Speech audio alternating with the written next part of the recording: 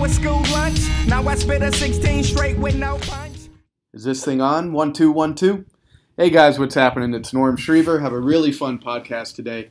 I have one of my old friends, Cary Williams. I've known Cary for almost 20 years now, and actually she was the one who first got me into the sport of boxing and taught me how to box and all the basics way back in the early 2000s in Sacramento, California. Cary actually owned Primetime Boxing there, and now she owns a really cool club called the Stables in Los Angeles.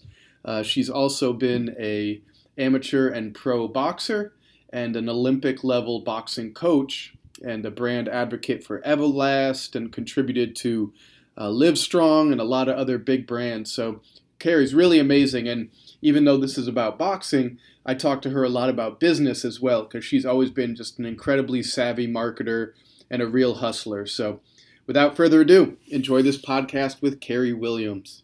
Okay, well, yeah, I'm here with Cary Williams, the former heavyweight champ. She knocked out Mike Tyson once. No, I'm just joking. But Cary is amazing, an incredible entrepreneur, an incredible boxer, and an advocate of the sport, and the person who actually taught me boxing the first time a million years ago. So Cary, thanks for being on. Thank you, Norm. I'm really excited to sit and chat with you about some boxing and some business. Yeah, boxing and business. There you go. And that's a good segment because one of your brands is boxing and barbells, huh? Yes. So boxing and weight training. You got to do them both together. You got to do them both together. There you go. Well, if you want, if you don't mind, why don't you give us a little rundown of like your background in the sport of boxing? Sure. So about 22 years ago, I opened my first boxing club, and I actually wasn't a boxer. I wasn't a coach. I was actually not into fitness at all. I could barely run 2 blocks. So, really? I didn't even know that. Yeah, most people don't. I was the girl in PE class that didn't want to dress down or do any activity. I was a complete nerd in school. So anyways, I graduated from college and with an environmental science degree, of course.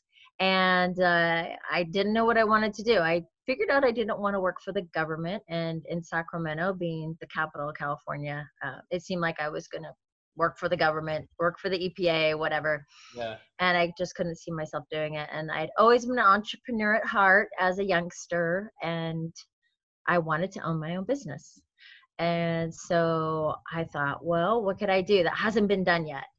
And so there was a gentleman that I was around at the time that was a boxer. And he would say, well, there's boxing gyms, but not everybody's allowed to come into that gym to train if they don't want to be a fighter.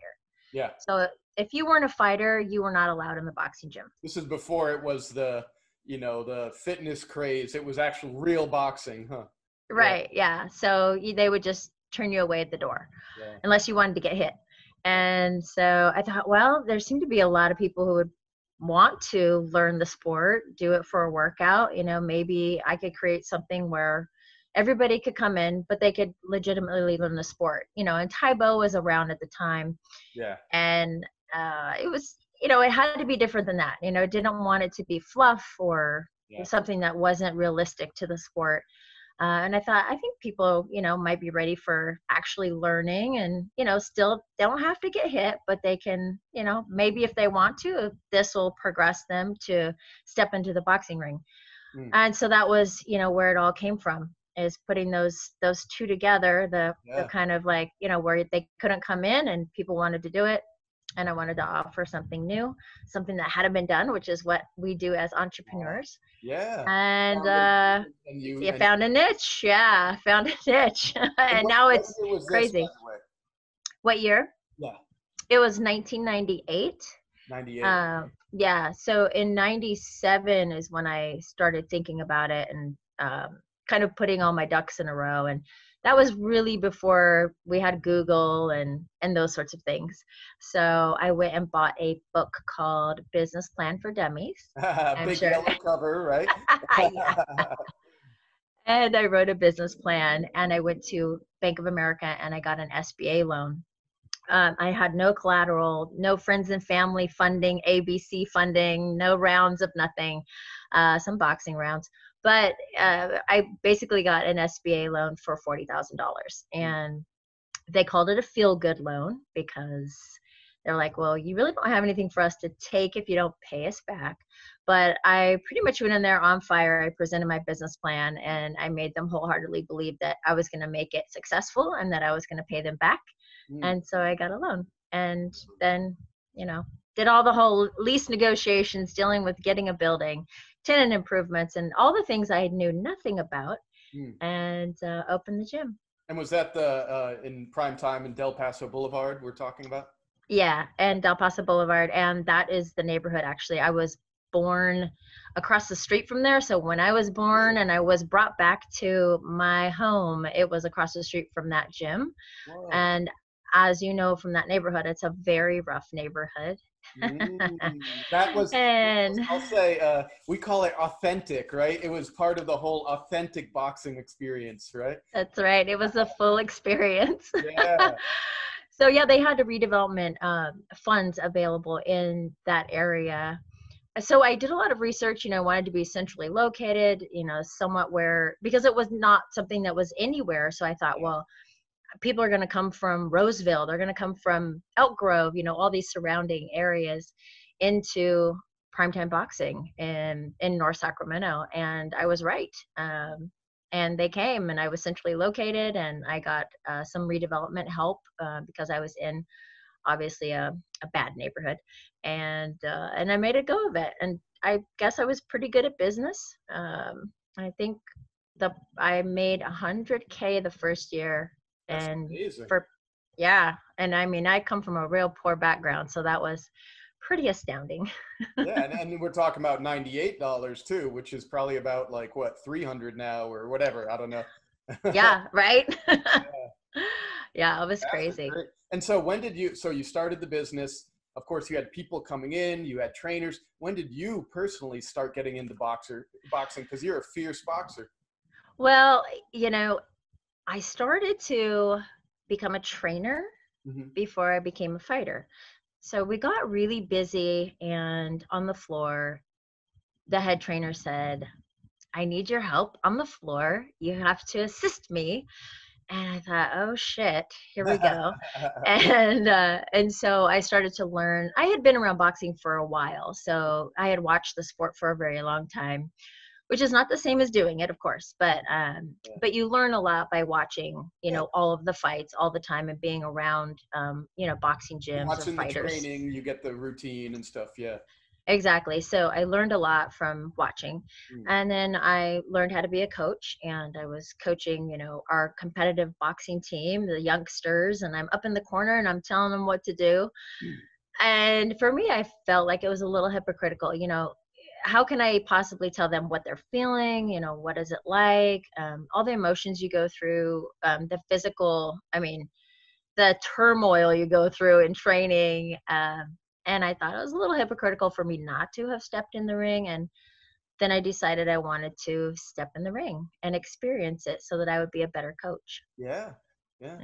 And tell me about that. Don't stop there. Tell us when you got the win. I want to hear about that. Yeah. I used my competitive boxing to become a better coach. So it wasn't for me there was no intention, or I wasn't motivated to go and turn pro and become, whomever. It's just, that wasn't my motivation. So it was really more for experience, and I boxed up through elite amateurs and boxed in tournaments. And that's it. I boxed for about 4 years. Yeah. And then I wanted to grow the company. I wanted to grow the gyms. And so I opened another location, and then started franchising, and then there was another location open. So it just got to the point where, I have a staff and I have gyms to operate, and I want to grow. I can't box at the same time. Oh, of course. And you do it correctly. The training is nonstop, and you can't run the business and coach and box at the same time. Plus, what's the future of that? Right? You're not going to, unless you're going to the Olympics, it's like the business side of it is way more longevity, right? Yeah. And speaking of the Olympics, women weren't even allowed to box in the Olympics when I was fighting. So it wasn't even I mean, if that were the case, I would have been like, yeah, let's go for it. Yeah. But it did not until 2012 did women get to box in the Olympics. Wow, So that's crazy. Yeah. Now, yeah. didn't you do some coaching on an Olympic level though? Do I have that wrong? No, yeah, I took a young girl under my wing. She was on the USA boxing team, and when I went to the Olympic Training Center to train with them, to train them, not train with them, I had met her, and when I went back home, she contacted me and she said, I really want to shoot for the Olympics. I want some serious training. I want to train with you. I'm just going to move to Sacramento, and she Wow. lived in Las Vegas at the time. And so she came, and we started training, and we went, we traveled all over to all the Olympic qualifying tournaments. Yeah. And it was just her and I, which was great because, it's just these two girls just, going around and No fighting. testosterone getting in the way, huh? Yeah. And I think in all the tournaments we went to, I didn't see one female coach that was not assisted in some way by a male coach. So literally it was just her and I. I was the only coach in the corner. And so it was, everybody would kind of look at us very oddly and always asking me if I needed help, of course. But it was interesting and it was great. It was a great experience. That's cool. So you've had some amazing experiences, not just with business, but you really wanted to live and breathe and experience from the client perspective or from the end user perspective. So that's awesome. I didn't know that. Yeah. I thought you had been like boxing your whole life, the way I saw you throw and stuff. Yeah. And what year, I'm trying to remember what year I came in the doors at first, at prime time. I think maybe 2004 sounds about right. Probably. I know. It seems like forever ago. Yeah. The mosquito. Yeah. You remember that, huh? No, my trick would be, of course, you guys would absolutely kill us. And like the workouts were just amazing. But I remember just toiling on the heavy bags, and that 3-minute round feels like it's 20 minutes. So my thing is I would hide behind the bag where you guys couldn't see me. You guys would be like, Norm, we have mirrors. We see you. Always. Oh, my God. You could never hide in there. No, but such a great experience. Really cool people. And then down the road, now you live in Los Angeles, of course, and tell us about the Stables. Well, the Stables is a much smaller studio. The clubs up north were, 4,000, 5,000 square feet. This one's just over 1,000. So really different. And it took time for me to get used to it. I really didn't want the space I'm in because I wanted to put a boxing ring in so bad. Yeah. And it just is too narrow to do that. But, there were things going on where I had to just go ahead and go. I just had to get a space. And so it's turned out to be a beautiful space. I love it. And everybody who comes in absolutely loves it. I don't have a boxing ring, but the thing is that I'm not training fighters anymore. So it's not really necessary. We do some sparring, but we just use the floor area and kind of section it off. Yeah. And, the leases are a little bit more expensive where you're at than North Sacramento, huh? Wow. Yeah. It's kind of ridiculous. Yeah. I mean, and the people here, it's very interesting, but the people in Southern California are very different than up north. It's like being in two different states, quite frankly. Yeah. Mm-hmm. And so how is the whole theme? Of course, it's authentic boxing, but compared to prime time where you started, what's like the vibe in the Stables now? Well, it's still, everything is technique driven and based. So I'm still teaching boxing at its truest form. Yeah. And again, if they want to get, hit, then okay, we'll spar, but when they're ready. And it's basically that. I haven't really, the only thing I've added is the boxing and barbells program. So we've added in weight training within the classes, but it's still, the boxing is still the same. Yeah. There's, it's the foundation, it's the footwork, all the things that I think a lot of coaches unfortunately miss. Everybody goes to the hands first and teaches how to throw the hands, but your hands don't do anything without your feet. So I've stayed absolutely traditionally, foundationally true to, what I started at primetime boxing. So yeah, it's pretty similar. It's smaller. So I have smaller groups that come in, and I'm not as popular as the, what do we call it? Boxing.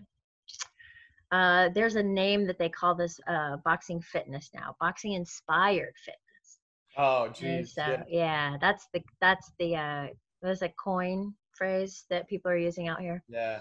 And I don't do that, and I don't turn the lights out and put on a lot of music and make flashing lights and, you know, and dance on stage. I don't do All any the of bells that. and whistles, right? I Yeah. don't have any bells and whistles for everybody. So, you know, I'm not necessarily the popular, you know, club in town. I'm definitely the only female owner that is in town for a boxing club. And is it Santa Monica? Do I remember that right? Or yeah. Yeah. Okay. Yeah, I'm in Santa Monica. So Well, the weather's great. yeah, weather's great. And, you know, going back to the boxing part of it and the fundamentals and techniques, no lie, I was so lucky to learn under you at that time because they don't teach that these days. And part of it is because the impatience of the consumer. They're not saying, I'm giving you 6 months to teach me. They say, okay, I need a great workout. You know, by Thursday, I want to look like I know what I'm doing. And I know. you guys are all about fundamentals, all about footwork, all about get on that line and do it again and again. And to this day, you know, I still don't like getting hit in the face, but I still love boxing training. And as I travel around the world and live around the world, I bring my jump rope with me, and I'll just shadow box certain places. And I find like going to a lot of gyms, whether it's boxing gyms, Muay Thai gyms, karate, whatever, people don't know how to throw a punch correctly. No, I bet when you walk in there and they see you shadow box, they're like, whoa, you want to fight? A little bit. At first they see me and they go, this chubby dude can't box. Like he's going to, you know, and then they see me, you know, throw a couple punches and move and pivot. And they go, all right, maybe he had a good teacher somewhere along the way. But it's important. Like you said, the foundation, the fundamentals. And I guess that's in boxing as well as in business, you know, parallel. Yeah. Oh, yeah, absolutely. So let me talk now about, of course, you're in LA. I picture it. I've never been to the Stables, but I picture it like all these movie stars want to go in there to work on their abs, but there's probably real people there too, right? I have no movie stars. Nice. It would be great if I had at least one, because what happens out here is that you get one celebrity that does your workout and you blow up. I mean, that's just what it is. But it's just like in business, as in everything else, it's all who you know. Yeah. And, you know, I don't get out there and mingle, and I don't go to the clubs, and, you know, I'm not out there trying to socialize and get into the scene. No. Yeah. LA, so it's just not me. Take a step back from that in LA. Yeah. Just be slow and steady and keep it going. It's going to do great, you know. But the people who come get an amazing workout. So tell me about why boxing is such a great workout. Oh, wow. Man, I don't miss the training days getting ready for a fight. Let's just put it that way. Yeah. It's grueling. But also it can, like the way I train everybody, they're not preparing for a fight, but I like to give them a lot of pieces of, you know, what the training was like preparing for a fight. So I try to keep it as realistic as possible. I'm kind of an asshole sometimes when I'm coaching. That's good. But, you know, and that's boxing though. It's, you know, it's very gritty, and it's kind of like, you know, look, I just told you to put that right foot to the right of that left foot. Yeah. You need to get it over there, you know? So it's, it kind of makes them stand to attention, and they're like, oh shit, I need to get my mind here. You know, that's what it is really trying to get the mind engaged. It's not just about the workout that you get. It's not about, okay, it's an all over body workout. It's strength training. It's, you know, core. It's, you know, it's cardio. It's whatever. But it is so much more mental than it is anything else. And you really learn how to not only make your body do what you want it to do, but you also get your mind out of everywhere. So your mind is no longer on work. It's no longer at home. You know, you're just right there in the moment. And I think that's why a lot of people love the training, because if you're out there and you're doing a cardio boxing class and you're doing this repetitive fake combination over and over again, boxing, you know, then you go, okay, well, now I'm starting to think about something else, you know, because you're just kind of in that repetitious, like, okay, we're just working out. You have to have your mind in the game. And so I really try to stay true to that and make sure everybody they're physically and mentally there. And I do get a lot of people who will say, you know, I initially came in to lose weight or get in shape or whatever. And after a month or two, they say, you know what, I love it. And I'm here because now I love the sport. Like, I want to learn more. You know, I want to get better at throwing my right hand. I want to improve on this. And that partially comes from the coaching. You know, you can't just walk into a place and like all of a sudden they're like appreciate the sport and they want to learn the sport. You have to open their eyes up so that they understand that there's a lot to appreciate with the sport. And I like to get them into being fight fans. You know, I'm always telling them you got to watch the fights. And then they go, oh shit, now I understand why you have to slip, or, you know, I see the pivot, or I see the shake. I see, you know, that footwork in the ring. You know how good the greats are when they watch them, or the pros are, huh? Yeah. Yeah. Exactly. It's interesting with sports, like you talked about the mental part of it and being present. Number one, it's, even though it's so extreme and so arduous and everyone's just dying out there, it's almost meditative, because you're breathing. Your number one focus, of course you're punching, but you're just trying to breathe just to keep going, you know. And then you hit that pain threshold where your body says no, but your mind knows that there's so much more, and you blow right past that. And I think that becomes addictive, and I think that also carries over, you know, not setting your ceiling too low, or just on sheer determination blowing past that. I think that carries over in other parts of people's lives, you know? Oh yeah, absolutely. I think because in boxing, you know that like at the end of your round is when you have to push harder, and that's when you're the most tired. Yeah. And, you know, and if you don't, then you get your ass kicked. Yeah. So it's the same in life, you know? So if you can learn that through boxing, and you can push yourself, because it is mental, it's just all mental.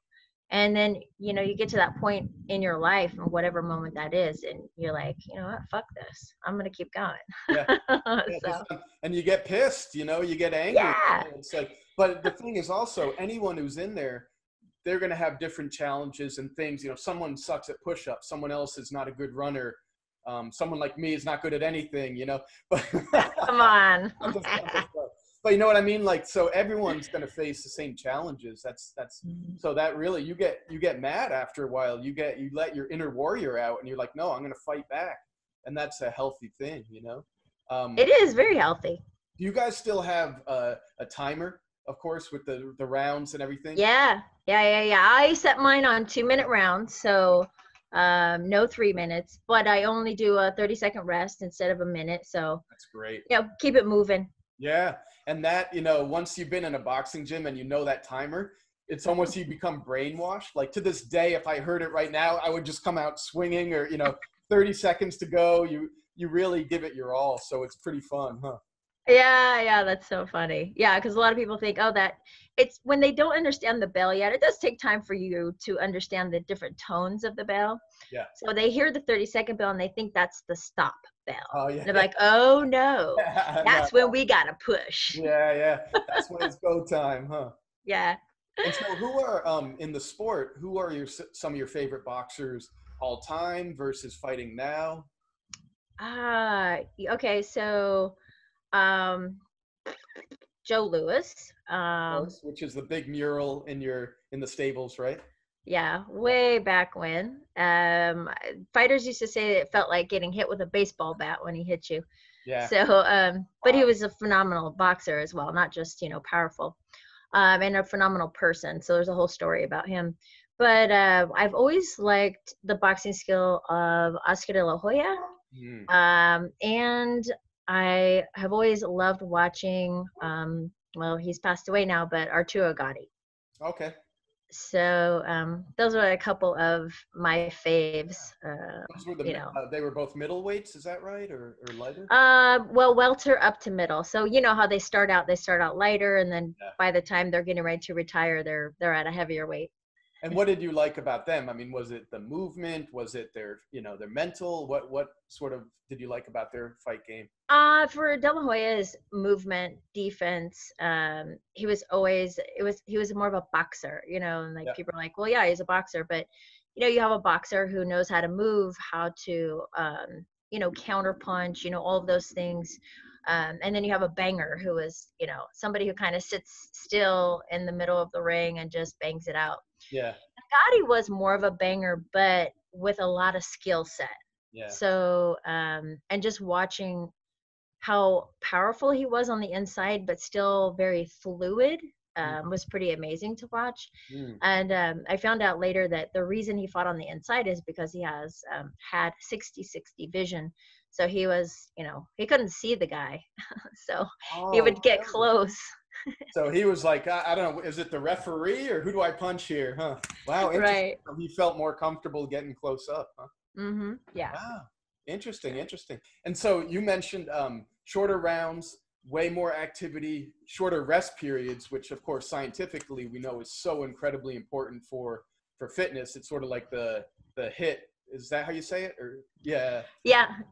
It's definitely, so where you have a shorter rest period.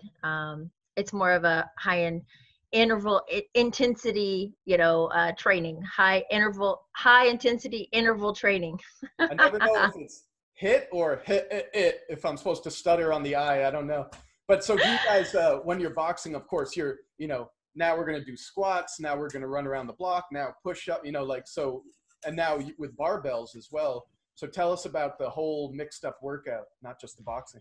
Yeah, so with the boxing and barbells, it's just a clever name. It doesn't mean we use barbells, but we mostly use dumbbells. And we'll have a boxing round, then we do a weight round, then we're boxing. So we go back and forth between the two. And then we'll have set exercises that we're going to do. So let's say in that weight, we call it a block, the weight block. We'll do 45 seconds of a weight training exercise, 30 seconds of a conditioning exercise. It could be burpees or something. And then another 45 seconds. Oh, I know, it's horrible. I hate mountain climbers more than burpees. I don't know why, but I do. And then it's another 45 seconds of weights. So in that 2-minute block, you're doing weights, conditioning, weights, and then boom, you go into the boxing. And back and forth. Matter of fact, I just did one live stream Zoom this morning. There you go. So. And it's so it's so effective, but it really depletes you so much that everything is 10 times harder. So by the end of it, maybe you could start with 40 push-ups. By the end of it, just doing 3 push-ups, you're like, oh my God. I mean, it's a great workout. Yeah. Oh yeah. When you combine the strength training with the boxing, it's crazy. And I thought about doing it because Damien was teaching me how to do weight training. I had never weight trained before. In boxing, old school, like you're taught not to lift weights. You're not supposed to lift weights. It makes you, big and slow and all these things. Yeah. But really, after I started doing a weight training program, after about a year and figuring out how to lift properly and then seeing how it changed my body, and obviously, like a lot of the injuries that I had, I couldn't feel them as much anymore. Yeah. But when I would hit the bag, then after I had, really changed my physique, I was way more powerful, but not any slower. Yep. Not, nothing changed in a negative way. It was all in a good way. And so I thought, this is awesome. Like, why not add weights with the boxing? So if I went to do, a weight program. Let's say I go to a big box gym and I'm doing weight training, just weight training that day. In between each set that I'm going to have, I'm going to shadow box. Yeah. And so for 30 seconds, I'm going to do an active recovery and I'm going to shadow box. And then I'm going to go back to doing my reps again. So it just dawned on me that it was the way that it had to be done. Yeah. And I still do the same thing. I hate, if I go to a box gym and I'm lifting or something, just standing around and waiting in between sets. Like I'll jump rope, I'll do jumping jacks, I'll, like you said, shadow box, something. So it just keeps the metabolism going. That's pretty cool. So, and how big is your client base now? What sort of, and of course everything's different right now because we're speaking in late May in the zombie era of COVID, right? So. Oh yeah, that's a whole nother can of worms. Well, the thing is with boxing and barbells, so that program in itself is, it's not only a workout program, but it's a certification program. So okay. I have a full, course that trainers go through and they get certified to teach. So they go through the whole boxing portion, the weight training, and then putting it together into like specific class formats that are all laid out. So right now, since last year, I've certified, over 200 trainers. Wow, and so that's amazing. Yeah, so, and we were just getting real ramped up until everything shit hit the fan. but yeah, so it's a program that anybody and everybody can do in a different state, in a different city, if we have the trainers out there doing it, right? So the idea was to definitely get more trainers certified so they could teach the program. Not everybody can just come to the stables to do it. Yeah, of course, of course.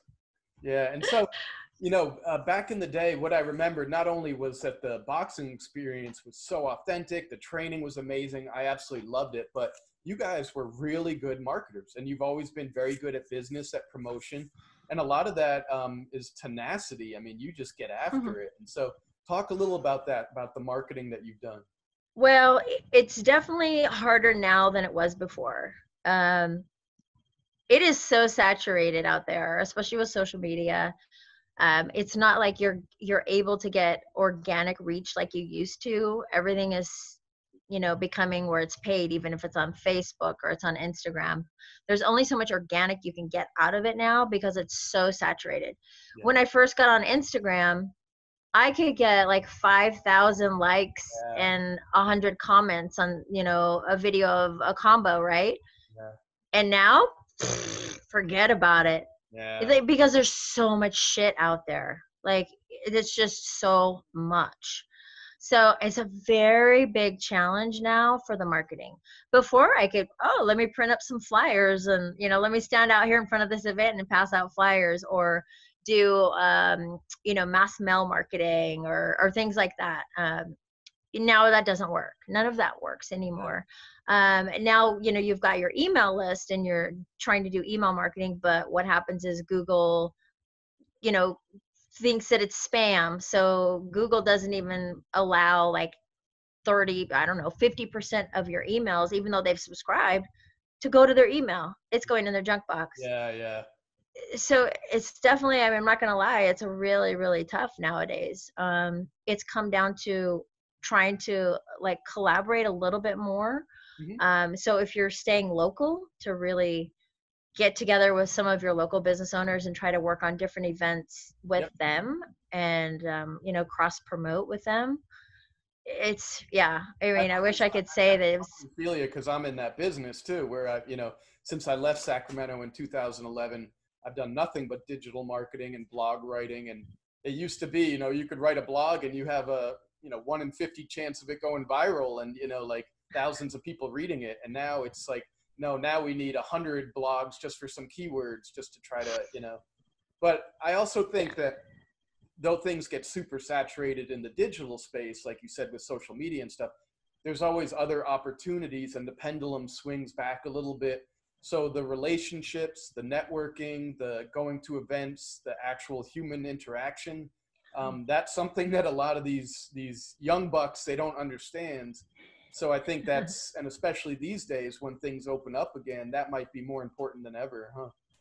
It is. And, and it's something that I was reminded of this. I was reaching out to some of the business owners that are on the same street as the studio, and whether they were in fitness or they were just restaurants or whatever, and reaching out to those owners talking about, hey, have you written a letter to your landlord to ask for a rent reduction yet? Yeah. And then just in those conversations, we start talking about, okay, well, when we open back up, let's do, 15% off of pizza if they come and do a boxing class, and vice versa. So it just started to turn into this community thing. In the CrossFit gym that's way down the street, they said, we have 300 members. And so sometimes we'll just run our people down there and do a boxing class. How cool is that? So, yeah. So it's about getting back out there. And I'll be honest, I was not doing that like I should be. And so something like this, the COVID coming in, and, it changes the game, right? So you start doing things that you weren't doing before. And it's sometimes for sheer survival, but it ends up being a good thing. Someone smart's going to write a book, COVID marketing or post-COVID marketing, really, and how everything changes. I mean, it's not going to be me, but someone is, Because definitely a lot of things have changed, and it's probably, who knows how long this whole semi-new normal will be, but things will probably alter, like I know commercial properties, people working from home, like it may be permanent, some of this stuff. But I think there are always opportunities, and you're always a hustler. You're always researching, reaching out. trying to step up your game. So I know you'll be fine and you'll innovate, you know. Yeah, I mean, that, and you know, we're doing stuff online, of course. You know, everybody's had to pivot to go to that point. But the other challenges for fitness, you know, being in the fitness space, there are a lot of Instagram influencers or whatever, or larger companies that have a lot of investment money, and they're offering free workouts on Instagram, right? So, you know, for the smaller studios, when you're going, okay, well, I'm only charging $10 for a class to Zoom with me, which is a killer deal. Yeah, that's insane. They're like, well, I can get it for free over here, you know, and it devalues it so much. And that leads me to, you know, you know, you might not know anything about this, but ClassPass. And ClassPass is one of those companies that has come in and just eaten up the smaller studios and devalued the trainers, devalued the studios. I mean, right now they're obviously hurting. I don't know if they're going to make it through this, but yeah, it's tough if people are giving stuff away for free. Yeah. Because you know, you can't live on love. That's for sure. No, and like you said, it just devalues everything, makes it harder. You know, it basically, it makes those elite influencers, whether they earned it or not, they're the ones, you know, the 1% of 1% makes some money, but the other hardworking people out there. So yeah, that shift is important. But tell us now about, as a female business owner, what challenges today along the way, like how is that a little bit different, or yeah, what obstacles have you seen? Whew. Well, you know what? And all of the things that I've seen and I've experienced, the obstacles I've had to overcome, the one thing that I always really stay true to is that I've tried to use being a woman as my advantage, so that people go, oh, that's really odd. Like there's this woman, this petite woman who's in the boxing space. And so I thought, well, I'll use that to my advantage. So then, you know, I write press releases to, you know, get people interested in like, oh, who is this lady over here doing boxing? You know, she doesn't even look like a boxer or whatever. So I've used it over the years to my advantage. But I mean, the challenges are real, of course. If we focus on them, obviously, then they become, you know, something that hinders us. But early on, going to get my first building for the gym, you know, there were nothing but mostly male real estate agents, and would not give me the time of day. They would just look at me like, yeah, right, you're going to open a boxing gym. Who in the hell is this, you know, this girl? I was 26 years old. And they were like, whatever. And they just didn't give me the time of day. They were not respectful. You know, they just treated me like I was completely ignorant to anything. Yeah. And, you know, and then there was this woman, Joanne Shapiro. I still remember her name. And she was a real estate agent. And she came in and she helped me find a building. So it was like that moment I was like, wow, you know, this is a real thing. Like I'm going to have a problem. But it took a female commercial real estate agent to first take you seriously. It's not even you found one of the men. And yeah, in such a, not only finding the building, but in such a macho man sport. I mean, yeah. Yeah. You talk about people walking into the gym in Sacramento and immediately saying, you know, I want to talk to your trainer. I want to talk to your owner. You know, they would call me the front desk girl. I mean, the secretary, you know, it was like on and on and on. Yeah. Yeah. So I really didn't get taken seriously until I actually trained somebody, or they, you know, would try to school me on something that had to do with boxing. And then when I schooled them, they go, oh, okay. Yeah, she knows her shit. So, but you know, it's always this, like, have to prove myself kind of thing, which is shitty, you know, like, but I think there's just so many women out there that go through that as business owners. And I'll tell you, even as a boxing coach, the unfortunate thing is that it still is looked at as a man's sport, to where if you're not a man teaching it, then you're probably not teaching it properly. So even for women to come and train with me, there are plenty of women who have opted not to, because in their mind, because we have already been like programmed to this, that they need to be trained by a man because it's a man's sport and he's going to know best. I still run into that to this day, Norm. So And you are a harder trainer than most of the dudes out there. Believe me, when it was your turn on the floor, I was like, oh no, we're in for it. So I could attest to that. I was wishing for the guys, you know. oh my God, so funny. It's true, but it's yeah. So it's definitely been hard, and even dealing with manufacturers overseas. I took my photo off of my WhatsApp, and I saw a complete change.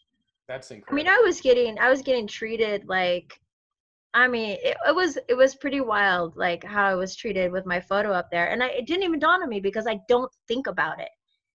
And I was like, wait a minute, they can see my photo, and I took it off, and then after that, Different tone of the conversation. And these are yeah, things that guys take for granted because we don't even think about it, you know. And so Damien now, does he see all the stuff that's happening and hear the stories? Does he get fired up too about it? you know what? He's kept me pretty level-headed because he's the kind of guy that is like, you know what? It is what it is. Like, if you get mad about it, like trolls. Like if I get trolls on my Instagram or I get trolls on my YouTube, because I'm this girl up there boxing, and then everybody want to tell me how to do it. Yeah. Oh no, it's not done that way. These people they don't even know what boxing is all about. Yeah, They've they're on never the fought, couch. never They're on coached. the couch trying to tell you how it is, right? Yeah. So and then I will get upset, and he's like, why do you get upset? They don't know as much as you. They're obviously ignorant to it. So just block them or Well, whatever. they're never going to be, those people aren't going to be your clients, your customers, your advocates, your support, your tribe, your support network. So forget them. Yeah. Don't waste your energy. How about with other maybe young women now who are opening business or becoming entrepreneurs? Maybe not, of course, boxing or fitness, but just anything in general. Is there any advice you would give them? Well, I would say don't give up. Only give up when you know that it's time to throw in the towel. Yeah. There's a point where you get to, if you have been working really, really hard on something, and you're pushing and you're pushing, and you're out of resources and you're out of energy, and it's completely deflated you and you've turned into a different person, then move on. But if it's just that things are slow, and then there's a little spark of something like, oh, I just got that account. Use it for your fire, and then keep pushing, because it will happen. It's a slow burn a lot of times, so but it's a real hard thing to figure out when it is time to throw the towel in. Like that's why a lot of us have coaches right in the corner, and they're like, kid, we throwing the towel in. See it objectively, whether it's business or fighting, right? Yeah, so reach out to other female entrepreneurs, The support network, right? Yeah, really, really try to, because that way they can give you like honest feedback. You don't want your best friend, and your best friend's like, oh my God, this is so awesome, yeah, you're fine, whatever. But get some honest feedback. And it goes both ways, because you can have friends and family who will shit all over everything you do, which is pretty much anyway. And you can use that for your fire. You can have a lot of naysayers and push even farther because somebody's telling you can't do it. So whatever it is, use it to fuel everything and to keep pushing forward. So I always say, like, just don't give up. It's going to be slow. You're going to be discouraged. I get discouraged almost every day, but what are you going to do about it? You just got to get it out of your head and keep pushing, because anything is possible. Yeah. That's the whole thing about life. It just depends on how much energy you're going to put into that. So you can do whatever you want to do. And do you love the training and the toil and the hard days and the early mornings, or do you just love the idea of you standing up there being the champion but don't want to put in the work? That's a clear indicator of whether you're in the right business or not, right? It's like if you love the journey and the process and the tough stuff that goes into it, then you're in it for the long haul. Yeah. Right. And I won't say necessarily like it, because we don't always like that shit, right? but you understand that those are things that have to be done. Just like when you wake up, you have to brush your teeth or whatever. You have to take a shower every day.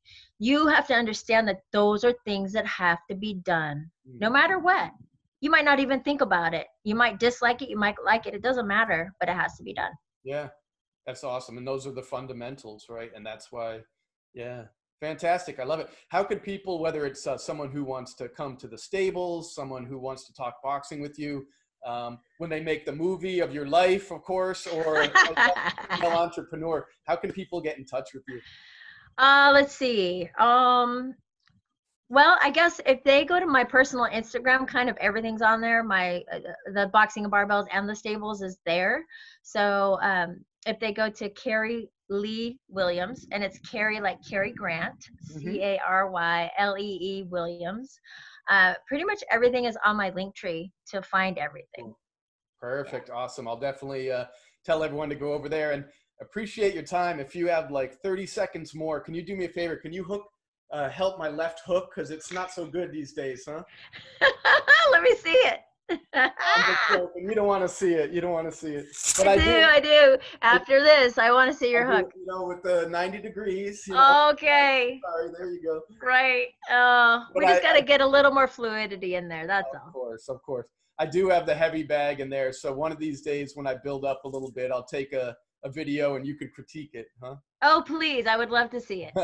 Do it soon. Cary, thank you so much. I appreciate you, huh? Oh, you too. All right, Norm. I'll see you soon.